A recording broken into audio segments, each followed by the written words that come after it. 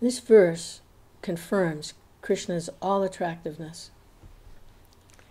Maharaj Bharata was so attracted to Krishna that he gave up all his material possessions.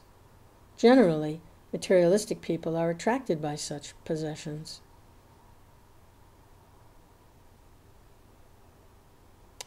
Ato griha kshetra sutapta vitaya janashyamo hoyam ahamameti.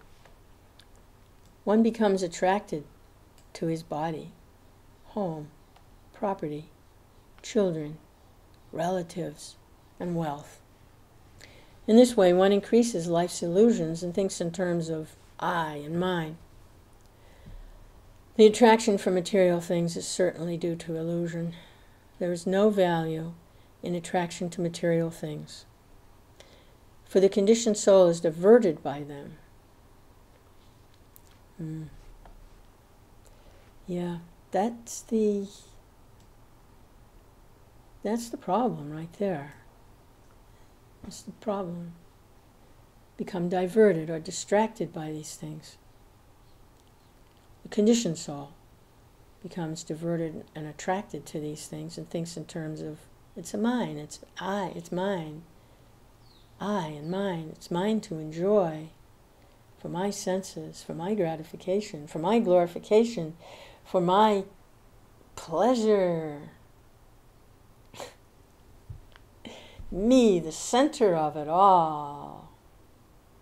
Just like Krishna. And it's an illusion. It's all based on the body. And they may stay in that situation for some time, but it's like that game kids play, King of the Hill. You get up on top of the hill, and then you just get pushed off. It all gets taken away. If not before the time of death, definitely at the time of death. It all gets taken away. And then where do you go? You still have all those desires. Where do we go? We still have all those desires. So that's why it's an illusion. It's a distraction from Krishna. But when someone like Maharaj Bharata became conscious of Krishna and Krishna's opulences, then his own position became clear to him, and his attraction for those things as him being the center and him being the enjoyer of all his temporary things, it no longer held any attraction for him. He wasn't bewildered by it. And he was even able to just give it all up and go to the forest, meditate on Krishna.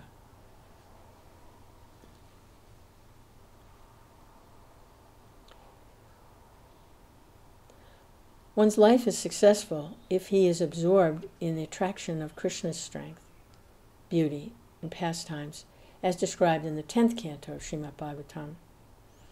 Yeah, this is what Sukadeva Goswami is building up to. There are 12 cantos. The first 9 cantos, and we're in Canto 5, are giving us information about Krishna, his power, who he is, his different incarnations, and the different devotees and how they were approaching Krishna. It's giving us the history of creation. He's giving us the science of creation and taking us through the different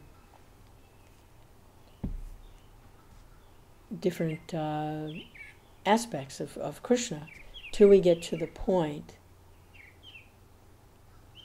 of his smiling face or his actual intimate personality. And that's where Sukadeva is taking Maharaj Parikshit. And that's where we're headed when we go along with them as they take this progression to actually reveal the sweetness and the intimate nature of Krishna as the personality of God, at his loving propensity. So, one's life is successful if he's absorbed in the attraction of Krishna's strength, beauty, and pastimes, as described in the 10th canto, Srimad Bhagavatam. The Mayavadis are attracted to merging into the existence of the Lord, but Krishna is more attractive than the desire to merge. The word abhava means not to take birth again in this material world. A devotee does not care whether he is going to be born or not. He is simply satisfied with the Lord's service in any condition.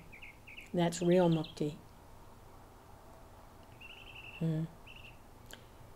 Yeah.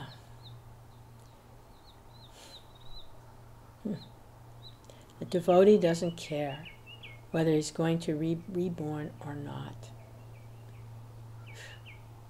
Usually that's the big impetus for liberation and salvation, is not to be reborn again, not to take birth in the material world. But where they're going, they don't know. But I know they want to get out of here. Let's get out of here and then we'll worry about, other things later. But let's just get out. And that gets, that desire, they act in such a way to get out of the clutches of the modes of nature, but without being attached to the personality of Godhead, the spiritual being who is maintaining everything and is the source of everything. Then they're not qualified to associate with him, because associating with Krishna means devotional service, devotional energy, divine energy. You're not qualified to enter the divine energy, the devotional energy. So there's arrangement for such people, and they hang out in what's called the effulgence, or the glowing spiritual nature. It's undifferentiated nature, undifferentiated spiritual energy. They get to hang out in there for a while. Prabhupada's saying here, the real devotee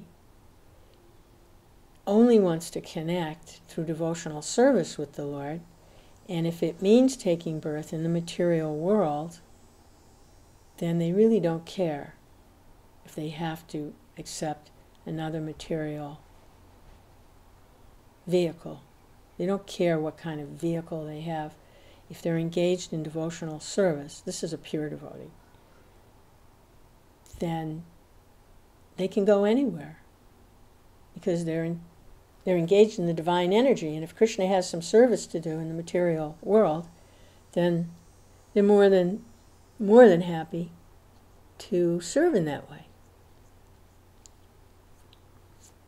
So that mentality certainly can't be imitated.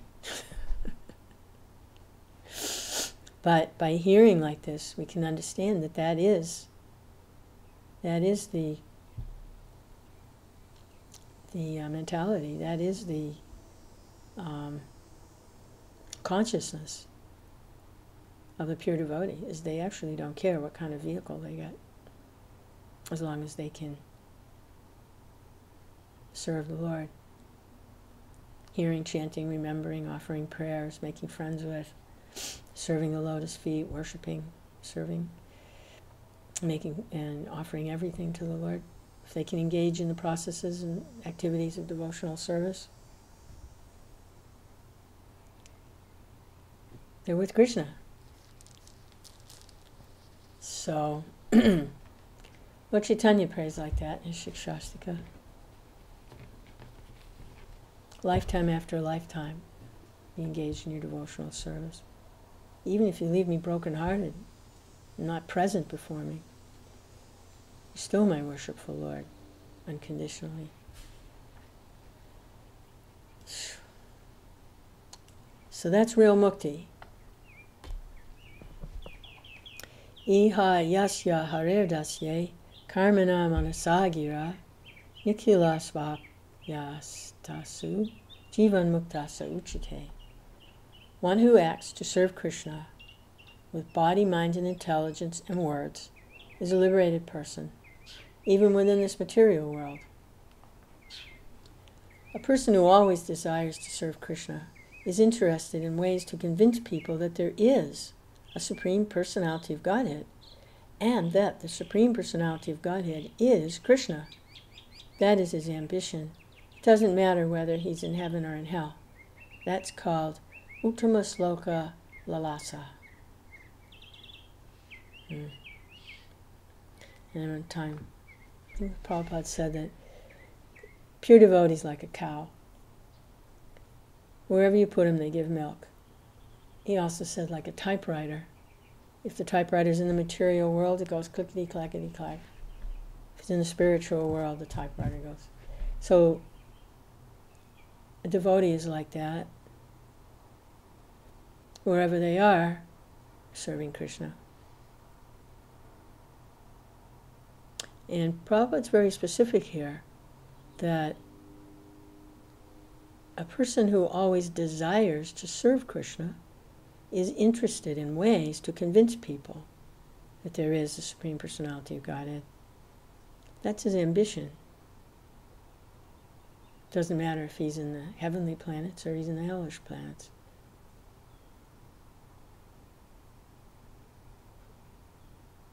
He wants to convince people. Why? Because Krishna wants people to be convinced of his existence. And how does that convincing come? Well, Krishna is within the heart. And when one gets a taste for devotional service, and they compare it to the taste of the material activities, then it's not necessary to even convince them anymore. Become attracted. And that attraction and that pleasure that they're experiencing is convincing. Another way that's described is, so when Prabhupada says he wants to convince people, it means he wants to give them a taste. He wants to let them have a taste. He used the example also of if a person is hungry and they have food to eat, then because the food is satisfying them, there's no need to convince them that they're not hungry anymore, because the food itself is convincing. Has convinced them. They're convinced because they're experiencing.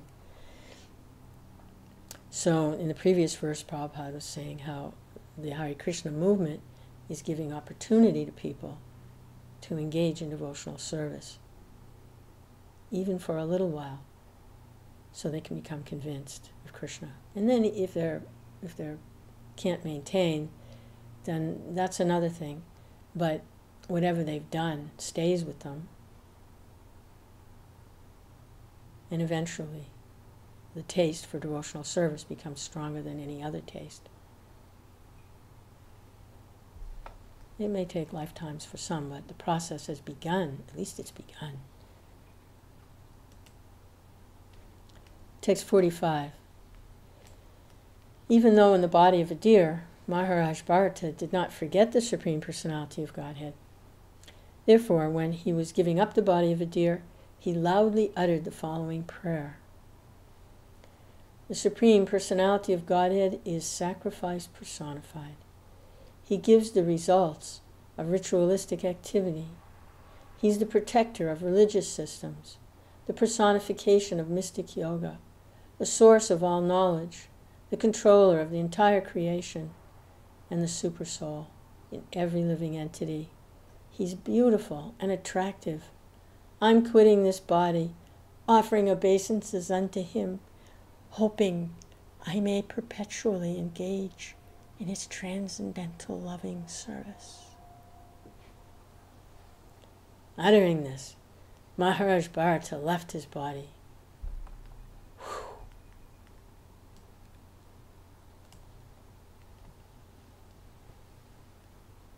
What a way to go. Hare Krishna. Prabhupada's commentary. The entire Vedas are meant for understanding of karma, jnana, and yoga. Fruit of activity, speculative knowledge, and mystic yoga. Whatever way of spiritual realization we accept, the ultimate goal is Narayan, the Supreme Personality of Godhead. The living entities are eternally connected with him via devotional service. As stated in Srimad Bhagavatam, Ante Narayana Shmiti, the perfection of life is to remember Narayan at the time of death. Although Bharat Maharaj had to accept the body of a deer, he could remember Narayan at the time of death. Consequently, he took birth as a perfect devotee in a Brahmin family. This confirms the statement of Bhagavad Gita, Suchinam Srimate Gehe Yoga Brashta Vijayate. One who falls from the path of self-realization takes birth in a family of Brahmins or wealthy aristocrats. Although Maharaj Bharata appeared in a royal family, he became neglectful and took birth as a deer. Because he was very cautious within his deer body, he took birth in a Brahmin family as Jad Bharat. During this lifetime, he remained perfectly Krishna conscious and preached the gospel of Krishna consciousness directly, beginning with his instructions to Maharaj Rahugana. In this word, the word Yogaya is very significant, and the purpose of Astanga Yoga, as stated by Madhvacharya, is to link or connect with the personality of Godhead. The goal is not to display some material perfections. Yeah.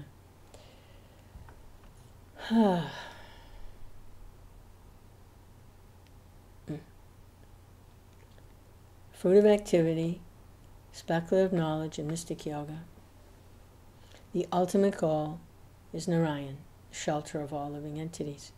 And we see that from his prayer as he was leaving the deer's body. He saw that. He could understand that. He said he loudly uttered the following prayer. Now, loudly uttered.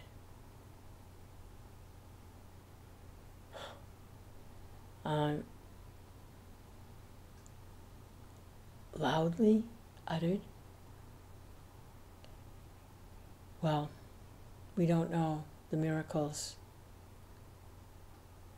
that he was able to speak like that as a deer, or loudly internally, because he was able to remember, so internally he spoke like that, internally. Because obviously his mind was, he was able to remember everything. So within himself he spoke. It must be. And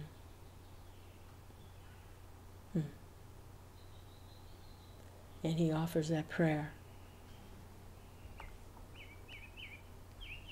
I may perpetually engage in his transcendental loving service.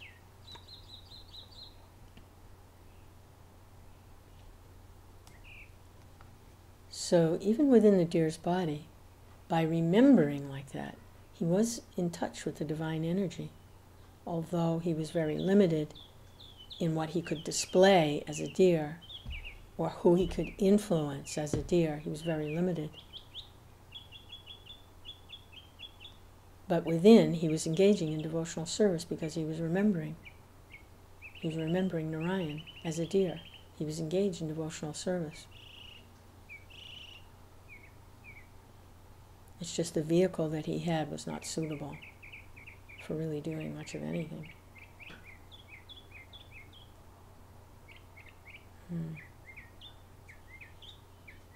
And then he received took birth as a Brahmin. He had more opportunity to do things, but he chose not to. He could have influenced a lot of people. He could have become a very perfect Brahmin, but he chose not to make any material display of any kind of material perfection, and simply remember the Lord within the heart. Something like what he had done as a deer. That's what he was doing in the deer's body.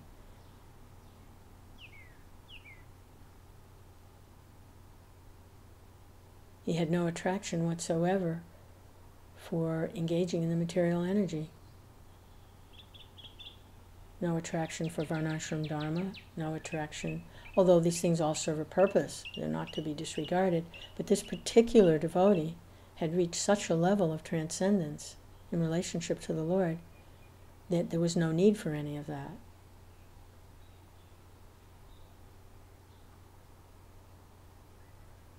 He was not making any external display of anything material. He was simply absorbed in Krishna consciousness. And he was accepting whatever came for the maintenance of that body. something like what he had done as a deer. And deer just hops around and eats what little things here and there. It appears that he learned something incredible in that deer's body. Something very incredible about renunciation.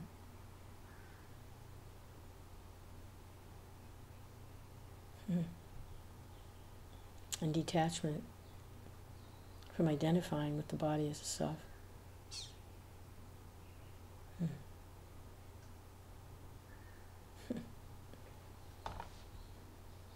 So it appears that he made a mistake, and he fell down, he was practicing his rituals and his practices in the forest. And he was doing them very nicely. But it appears he wasn't making the kind of advancement he needed to make in order to really go back home, back to Godhead. And so this fall down, when he got attached to the deer, it actually served as a great blessing. And that lifetime as a deer's body turned out to be a kind of benediction. So that when he resumed his devotional service, he was on a much higher platform of desire for Krishna. So much so that he had no desire for anything material at all. Could not be distracted, would not allow himself to be distracted from Krishna, not for a moment, no matter what, even to the point where he had been captured by the band of thieves and was going to be used as a sacrificial offering. Didn't protest. Just depended on Krishna.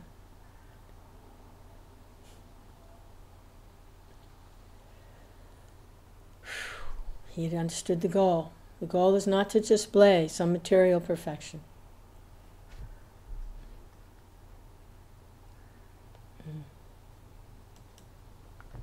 Text 46. And this is the last verse in this chapter. Sukadeva continues, devotees interested in hearing and chanting Shravanam Kirtanam regularly discuss the pure characteristics of Bharat Maharaj and praise his activities. If one submissively hears and chants about the all-auspicious Maharaj Bharata, one's lifespan and material opulences certainly increase. One can become very famous and easily attain promotion to heavenly planets, or attain liberation by merging into the existence of the Lord. Oh, goodness. We don't want those things.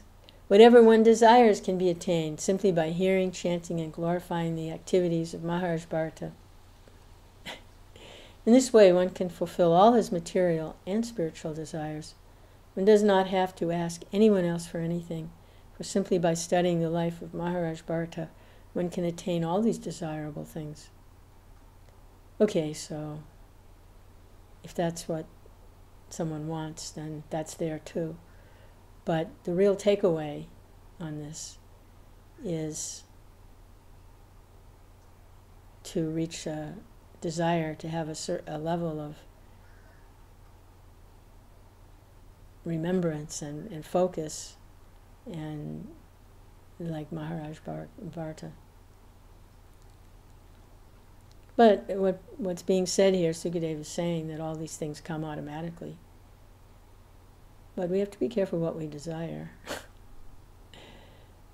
So we should desire the real benediction here, which is pure devotional service. But it's so auspicious to hear about this, is what's being said. Even materially, it's so auspicious. Prabhupada's commentary, the forest of material existence is summarized in this 14th chapter. The word bhavatavi refers to the path of material existence. The merchant is the living entity who comes to the forest of material existence to try to make money for sense gratification. The six plunderers are the senses, eyes, ears, nose, tongue, touch, and mind. The bad leader is diverted intelligence. Intelligence is meant for Krishna consciousness, But due to material existence, we divert all our intelligence to achieve material facilities. Everything belongs to Krishna, the Supreme Personality of Godhead, but due to our perverted mind and senses, we plunder the property of the Lord and engage in satisfying our senses. The jackals and tigers in the forest are our family members, and the herbs and creepers are our material desires. So Prabhupada's giving a little synopsis here of what's been discussed in the 14th chapter.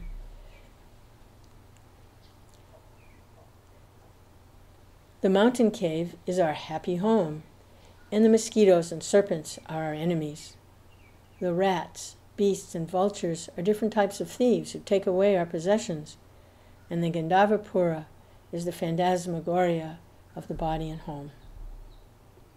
The will-o'-the-wisp is our attraction for gold and its color, and material residence and wealth are the ingredients of our material enjoyment. The whirlwind is our attraction for our wife, and the dust storm is our blinding passion experiencing during sex. The demigods control the different directions, and the cricket is the harsh word spoken by our enemy during our absence. The owl is the person who directly insults us, and the impious trees are impious men. The waterless river represents atheists who give us trouble in this world and the next. And the meat-eating demons are the government officials. The pricking thorns are the impediments of material life. The little taste experienced in sex is our desire to enjoy another's wife, and the flies are the guardians of women, like the husband, father-in-law, mother-in-law, and so forth. The creeper itself is women in general. The lion is the wheel of time, and the herons, crows, and vultures are so-called demigods, pseudo-swamis, yogis, and incarnations. All of these are too insignificant to give one relief. The swans are the perfect Brahmins, and the monkeys are the extravagant suitors engaged in eating, sleeping, mating, and defending. The trees are the monkeys. The trees of the monkeys are our households, and the elephant is ultimate death. Thus, all the constituents of material existence are described in this chapter. And that is the forest of material existence. Very dangerous place. Jai. Thus end the Bhaktivedanta purports of the 5th Canto, 14th chapter of the Srimad Bhagavatam, entitled The Material World as the Great Forest of Enjoyment.